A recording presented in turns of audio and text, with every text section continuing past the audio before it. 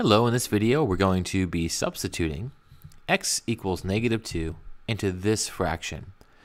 Now, with a fraction like this, we have to remember that the numerator is enclosed in kind of invisible parentheses, and so is the denominator.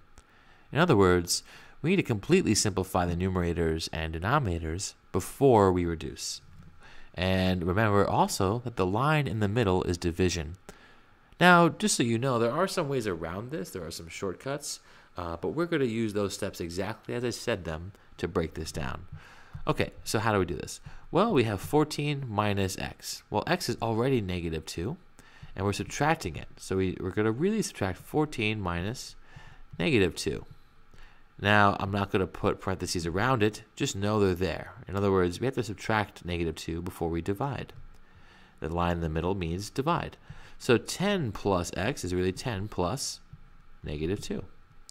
And now, in the numerator, 14 minus -2, that's the same thing as 14 plus 2.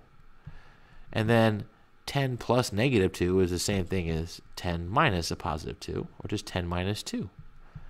14 plus 2 is 16. 10 minus 2 is 8. And now we can divide. This means 16 divided by 8. In other words, how many 8s go into 16? How many 8s go into 16?